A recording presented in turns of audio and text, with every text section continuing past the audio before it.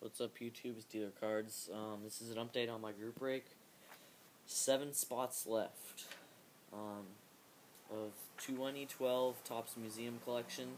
I saw some people bust it today. It was a really good box. So one guy, he got a Duke Snider Jumbo Bat, number to 50, Brandon Phillips Dual Patch Auto, number to 5, 2 Michael Pineda autographs.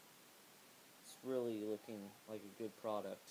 So, first of all, to let you know what teams are left: Padres, Indians, White Sox, Nationals, Mets, Twins, D-backs, $6 a spot. I need a payment from JJ Hunter, $13. Right now, I almost have enough to buy the box. So, yeah. Swag Money Cards, who else needs to pay? Card Trader 222, and I think that's it. They bought a couple spots, and yeah. So, I will order the box, so let me know if you want a spot. Second team is $4, and it's PayPal only. So yeah, see ya.